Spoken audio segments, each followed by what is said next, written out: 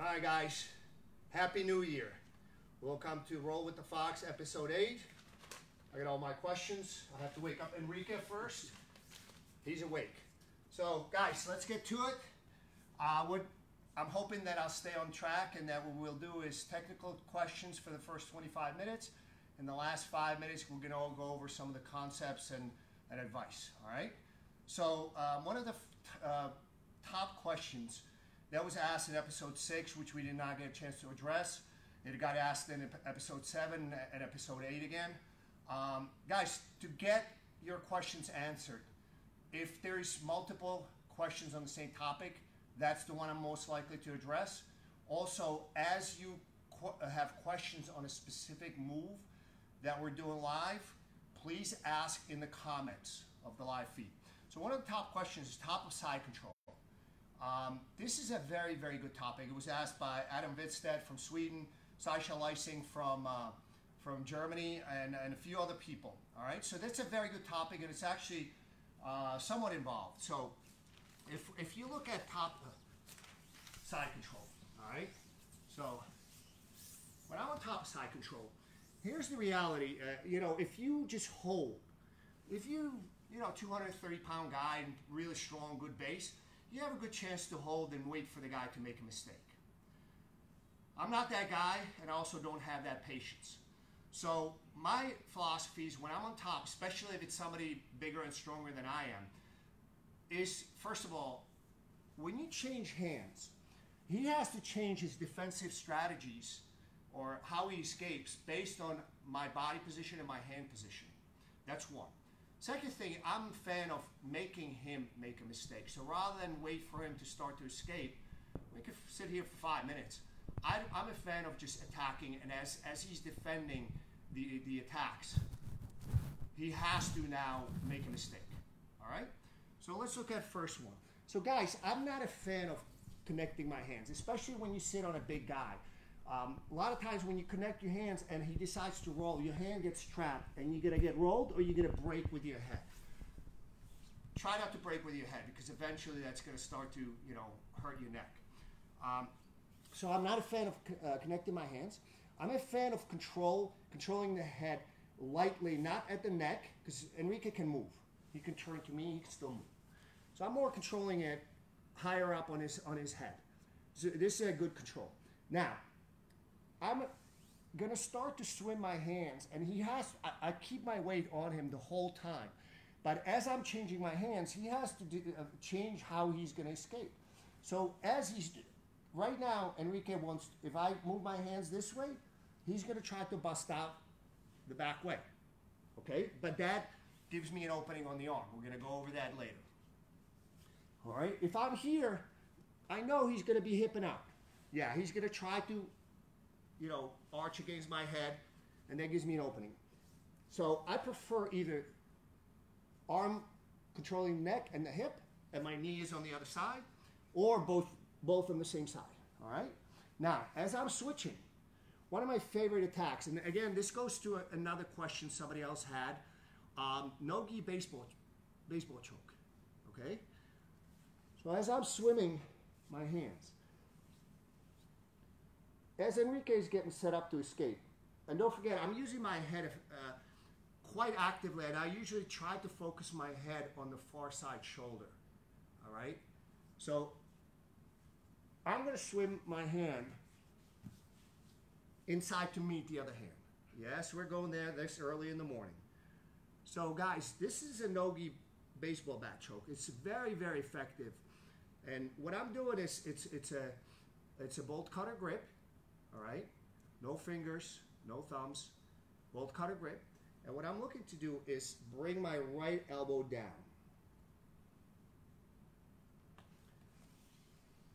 When you do this, especially in practice, try to avoid, making amateur adjustments to your partner's spine. This should be a choke. So you want to avoid sort of like grabbing the guy's head and cranking it, all right?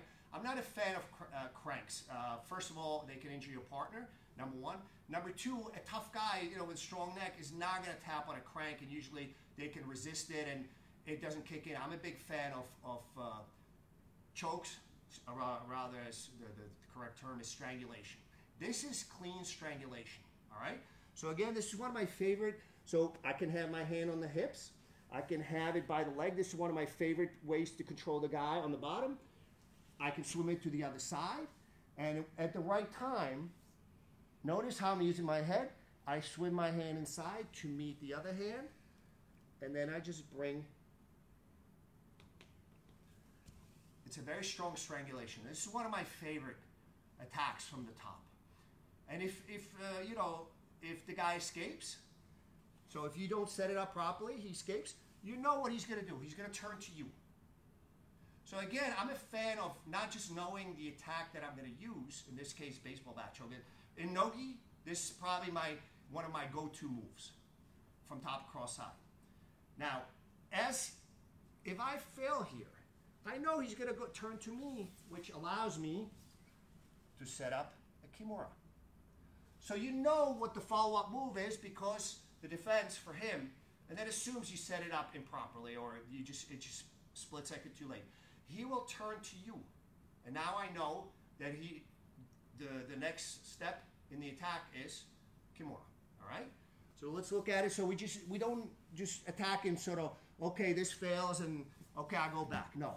So as soon as I attack, it fails. I'm going to step over and we have a very strong Kimura. Okay? Now, another one of my favorite, and this, guys, you got to practice this one very carefully. This one is difficult. I've taught it in my school for a while.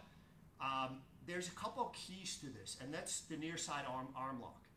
The first time you hit it, you will surprise your training partner very, very much. And it kicks on very, very hard. Are you ready? So as I move my hands, so when I move my hand to this side, and I start to almost go north-south, most people will pop out the close arm because what they're looking to do is try to bust out the back way arch. Notice that I'm flaring on my elbow a little bit, so if that were to happen, I can stop him. All right, but now I have this hand isolated. The last thing I want to do is grab this really strong, because even if the guy's not that strong, now he knows the one thing that he has to defend is this strong grip on his arm.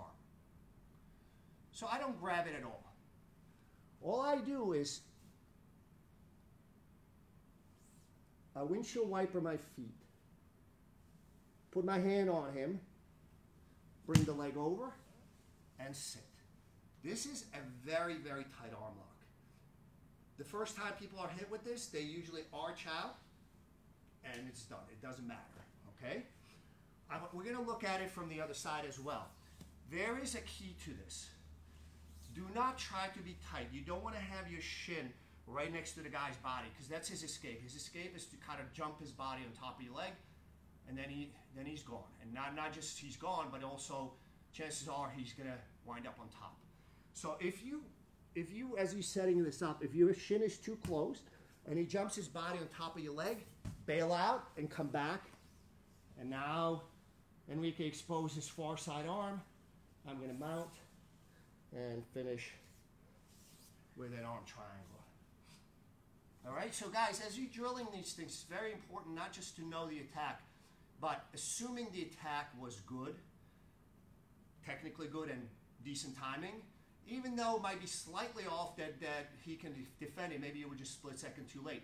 You need to know what his possible defense is and how do you counter it. And he should not have 12 different defenses. That means that attack was not good because you just given him way too many options.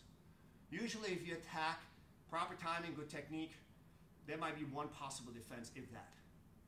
All right, so let's look at it again. So as I'm switching my arms, his arm pops out close to me. Notice my elbow is flared out because, again, if I'm here, Enrique can turn me quite easily. If I'm flared out, it's not going to be that easy. Now, I have the arm isolated. Avoid the temptation to grab the arm. Your right leg, in this case, inside, will pick it up. So as I windshield wiper my legs, I'm going to put my arm on him. You could also grab his arm, bring the leg over, suck it in with your arm, And now you have a very, very strong break. He's going nowhere, guys. All right, I'm gonna do it from the other side so you guys can see the position of my legs. So let's stay on the same side. So again, when I change if I change my hand, usually this is the reaction you're gonna get. The arm pops out because he wants to bust out the back leg. So as I'm doing that, I'm gonna drive. A lot of times I kind of drive to make it look like I'm gonna attack the far side arm. I'm gonna windshield wiper my legs, put my hand on him to make sure that he doesn't come up. It's okay if he comes out, but it's just too late. You just got to delay him for a split second. All right, very strong arm lock, okay? So, do we have any questions so far? Not on this technique, but on a different technique you did with Ferros. What's the technique? Adolfo Ferrando wants to know, can you break down that old school grip you do when you have someone in spiderweb and they are gripping their hands together from bottom? Last time you showed it in the Ferros video, it was quick and I just couldn't get what you were doing with your arms. Probably the ball cutter to break the grip. From where? Spiderweb is armbar when I'm connected. You're top. I'm on top? Yeah, like regular armbar. Oh, he's talking about the bolt cutter. Yeah, I could show this real quick. I hope this answers your question. So this is one of the strongest breaks you'll ever do. So a lot of times, you know what? Let me just spin into that arm lock so you know, guys. You don't when you arm locking people, you don't want to be swimming. First of all, I'm controlling the arm with one arm to begin with because the other arm is busy doing other things. But you do not change your arms. Usually, if you change your arms on a skilled guy, you will lose it. All right. So if I'm going for the far side arm, my left arm is controlling his right arm. I'm going to spin around, and the guy locks up. This is what I think you're doing. So what I'll do is I'll bring this in to make sure that he's going nowhere. I lean towards his head, and I usually cross my feet. All right.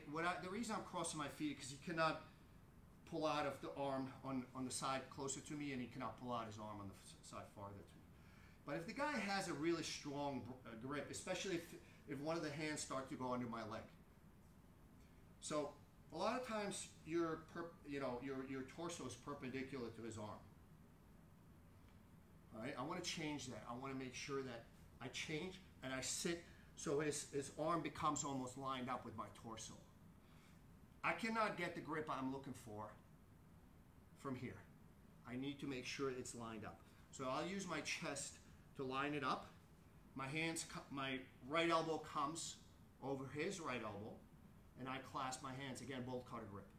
Now, my right elbow pushes down, whereas my left forearm starts to pull. This is the break. And then as soon as it starts to fly, I focus before flaring out my legs so he cannot come up.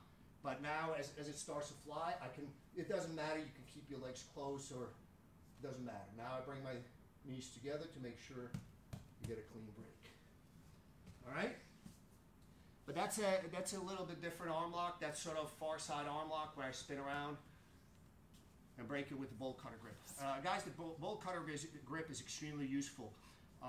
We use it for origatami. We use it defensively. Actually, the first time I started playing with this, it's got to be 15, 20 years ago. The guy, Vic the Bear, I don't know if some of you guys really, he's like an old school guy from way, way, way back, and he was attacking a top cross side arm lock. And then the guy's, he was a skilled jiu-jitsu guy, and Vic the Bear should give you an answer. And I just locked up my hands on the bottom like in a bolt cutter grip, and he could not pry them open. So I realized how strong of a grip it is, and origatamis and defensively you can use it as well as offensively. You could, the grip that we start out with for the baseball bat choke, NoGi baseball bat choke, which I personally prefer to a gi baseball bat choke because it's quicker. You can enter into it very, very quickly. So even with the gi, I will probably use a NoGi version of it because I can just kind of, especially if the guy's neck is open and the gi kind of is open, I can just slide in a lot quicker than I just kind of adjusting the grips. And I find it a lot, pretty strong. So, play around with this. This is a very good grip, structurally very strong, allows you to go 2-on-1 and again, use it both offensively as well as defensively. So again, when I'm on top of cross-side, let's go back to the original topic we're talking about. One thing, guys, that I had neck issues. I've had back issues since I was a kid, but I had neck issues about 10 years ago, and a lot of times what I was doing was when I got on top of cross side, I would try to hold the guy until he gave me something, and if the guy rolled me, I would break with my head. So I changed my game dramatically once everything kind of got better. So now I will not necessarily resist being turned over. I just need to make sure that I get paid a price for being turned over. What I mean by that, I will accept a sweep. Theoretically, this is not a sweep, it's just a reversal, which most tournaments you do it penalized for points. Some you do, but if I'm reversed, it's okay, I'll take it as long as he gives me his neck or his arm. So let's look at some of those scenarios. And again, guys, my game is very submission oriented, so if you're a bigger guy and you're more position oriented and kind of just more pressure and slower game and less movement, this may not necessarily be for you, although maybe you like some of the ideas here. So I'm here, Enrique decides that he's coming up, then he gets an underhook and starts to bust out. I'm okay with this, guys. So I have a choice to try to drive him back down. He prevails, and now he's on top and he's already passing. The other possibility that I can do is as he gets an underhook, he's coming through, I'm going to wrap his neck. He just gave me a guillotine. And I'm okay with this because I'm highly confident if I get my grip on his arm or his neck, I will either get a submission, I'll reverse it right back. So let's look at another, we're going to do it from this angle so you can see the arm. So again, this time, Enrique, I missed the neck, but as Enrique's coming up, I managed to get my foot over. So again, he's a little too deep on me. I would have resisted the reversal a little bit more, but I have tap a couple of different things. He grabbed my head.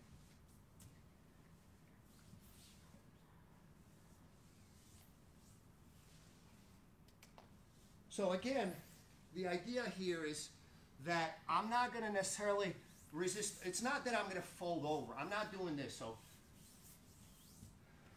I'm not doing this. I'm not baiting him. I make him fight out of the bottom of cross side enough that he exposes a superior grip for me in terms of either his arm or his neck. And in some cases, it could be also entry into the legs, although when he's coming up, usually he's extended, so the upper body is more sort of prone to those attacks. So again, if he gets an underhooks coming out, I have a guillotine.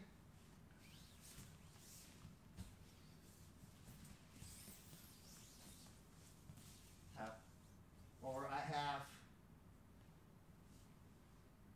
have a lot of attacks here. One of my favorite ways is if I get on the bottom, or if I'm in, if I have the guy in my guard, I like to put him in a reverse triangle, because now that's a very strong form of control, and after that his game gets shut down, and I can either finish the reverse triangle. If I can't, I attack the arm. Now let's look at sort of the idea. How do we pressure him enough that he exposes something that he has to come out?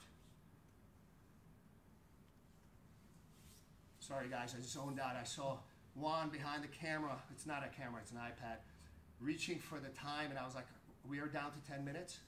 Really? Time flies when you're having fun. So let's look at it again. So guys, when this is a very strong form of control. All right, so this is what exposes the guy to do something. I keep my weight on him. I don't pressure, I don't hold on like, all right? I just, you know, when I pass the guard, I don't like to sit out on people. So I'll sit out and I square up. Now, this is my preferred form of control from top across side. This is misery for the guy, and usually what they'll try to do is bust out. Enrique's already busting out and say hello to my little friend. All right, so when you're on top, make sure you pressure enough. Now by pressure is, I don't mean just hold on and squeeze. I mean, put your body weight on him. I can feel like 300 pounds, even though I'm half that. You need to learn how to use your weight and distribute it. Again, what do I mean by that? If you focus most of your weight in your shin, that's gonna feel like a lot of weight. If I'm sitting out on somebody, I usually tilt my body so most of my body weight is concentrated in a fairly small square area, as opposed to just like kind of laying on him where it's spread all over his body. All right, so that's what you do is when you're on the top cross side, you make their position miserable to the point where they try to bust out, and you make sure that they expose their neck or their arm. Okay, Jess, you sounds like somebody might have a question. We have two questions that kind of go off of two different follow-ups. Scott Miller wants to know how to protect your hands from being pulled off or apart when attacking the guillotine. Oh yeah, that's a good question. By the way, that's on my list. Guys, just make sure that if you have questions, and I will answer questions more often if they're in the live feed, and also if there's more people asking them, because I just can't keep up with all the questions. So guys, this is a very good question. So usually what I'll do is, when I connect a guillotine, it's either you have it clean, you have a nice clean grip, and it's done. Once it's done, guys, again, my guillotine, and again, somebody else had a question on that. My guillotine grip, maybe we'll go over that next time. My guillotine grip tends to be very shallow. So when something is very shallow, my grip is like this, and once it's in, it's very difficult to pry open. By the time the guy actually tries to get to his neck, it's just too late. But to get the grip, a lot of times when I attack from north-south, the guys try to pry the grip. So my hand, Enrique has 2-on-1 right now. How do I get a good grip? What I'll do is I connect. Guys, always, the idea is always you want to support the choking hand. The choking hand generally has the harder job, so you have to support it. So if I guillotine people with my left hand, usually do, I will not grab my right wrist, because the left arm is too busy guillotining people, and it's also, you know, like it's going to be slipping off. So my left hand is doing the choking. It's got the hard job. That's the hand that I'm going to support. So if I can't get the guillotine grip, which is what I prefer, all right, kind of the fat part of my thumb on the wrist and bulk of my hand on the hand, I will just grab. So right now I prefer no arming, all right, but I have an arm in. So I'll grab my hand, so I'll connect. And I try to bring my hands close to his hips. So somebody is very, when they're internal, very strong here. Once you bring your hands closer to their hips, their hands to strip they're not as strong. So once I get the grip down here by their hips, now what I'll do is I'll try to drive, whether it's, I drive to get his elbow off the ground, to get it out of the way, and I'll start to isolate with the leg. If I feel if he opens up his elbow really far, I will use the same finish that I would on a no-arming guillotine, because I can access both carotids with my grip. I will just sit and finish. But if he's truly protecting his left carotid with his left shoulder, then that's not going to work. So I have to change. So as I make the grip, I drive, I take out the slack, and then I just sit. Now the finish here, so Enrique is protecting his left side with his left shoulder. Notice that my shoulder's forward, so the principle of not being able to see his hair is the same. But now I'm controlling his right carotid with my arm, but he's protecting his left carotid with his shoulder. So I will hook and then bring my body to push his arm into the choke. All right, so the mechanics of finishing an arm in and mechanics of finishing no arm in, for me, are different. The body positioning is different. I just got shown the 5-minute mark. We have one more quick question technically. So with that one, a very quick question. Are you just getting a chin strip with your left hand when you're setting up that guillotine? Say it again. Are you getting a chin strap grip with your left hand when you were setting up that guillotine? Yes, I am. Yes, it's Chinstrap Grip. Guys, it's a very, very strong grip. Even if so I have Chinstrap Grip, and Enrique rolls as a response to this. This is going to be a very strong grip. All right? That sets up my no-arming guillotine. That's a very good point. This is the grip that I usually use. And again, there are, of any grip in guillotine world, so to speak, there are benefits and there are sort of demerits. The merits of mine are, it's if you go deep, high elbow, it's a stronger guillotine. But the problem is it's much harder to get there because you have to get your arm really deep. The way mine works is my wrists are relatively safe because they're protected, so if he rolls in some weird angles, I can stay with him. But the best merit of that is it's so shallow that it's almost always easy just to get in, get the good clamp, and start controlling the head. Again, guys, don't forget the shoulder forward. If you have questions on the guillotine, guys, I did something, I don't know how long, it's at least half an hour, maybe 45 minutes with Firas Zahabi. So a lot of the time, if you want a deeper sort of understanding on a specific submission or specific position, I reserve a lot of those questions or a lot of those techniques for the longer videos with Firas that we do. It's on TriStar Gym channel. Most of this thing is kind of troubleshooting. All right. So guys, we only have 5 minutes. I have a couple questions that we should talk about some sort of concepts. So people have asked me, what do you do drills? What do you drill if you're injured? There's a guy that forgot. I have it written down. Let's see. Drills if you have a concussion, guys. If you have a concussion or a vertigo, I've had that. I tried to drill. You might have to take a few days off.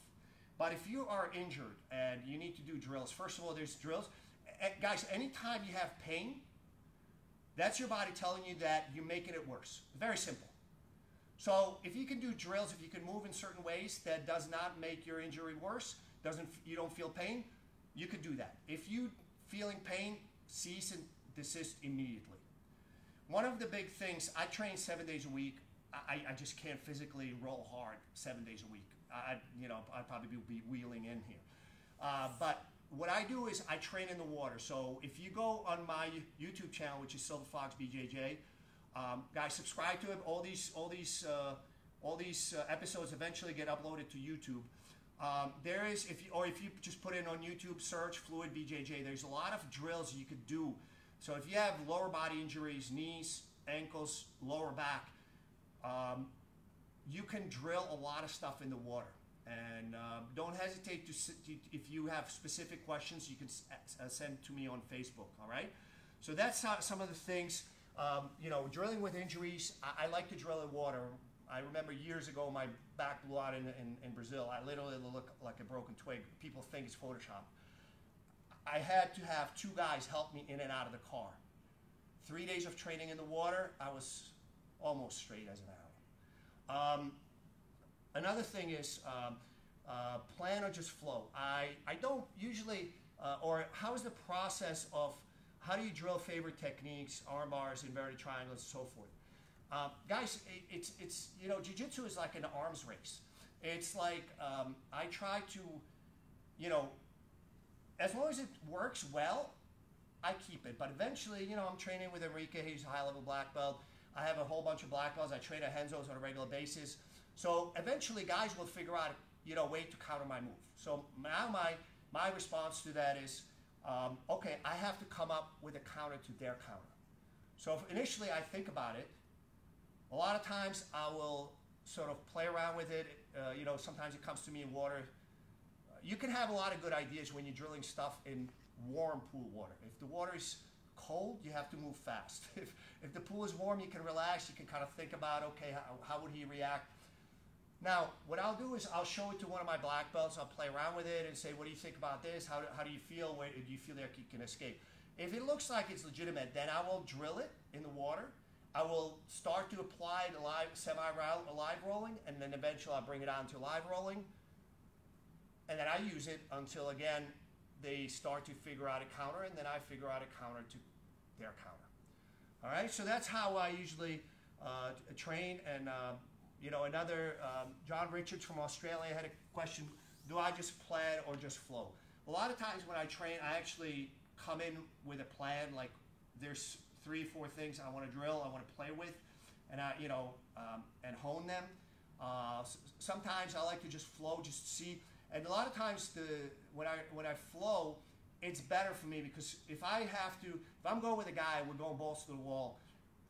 Once I catch him, I'll shut him down quickly. But if I'm flow rolling, okay, let me see, you know, like if he did this, how would he escape? So when I have it, I feel like, okay, I could force it, or I could sort of lighten up a little bit on it, and let's see where he goes with that position next. Because over time, that allows me to see what might be my possible counter to his movement, because eventually you're going to go against a guy that might be just a split second faster, split second stronger, or yeah, you might just be a little bit slow, or maybe you did not execute 100%, and therefore now I know how I can catch him off his defense. All right, guys, let's see. I have a lot of questions. I've been shown that we're pretty much out of time. So, guys, keep the questions coming. Again, the best way to get your questions answered is ask them during the live feed. Guys, if there's a specific question that somebody asks, you're interested in that.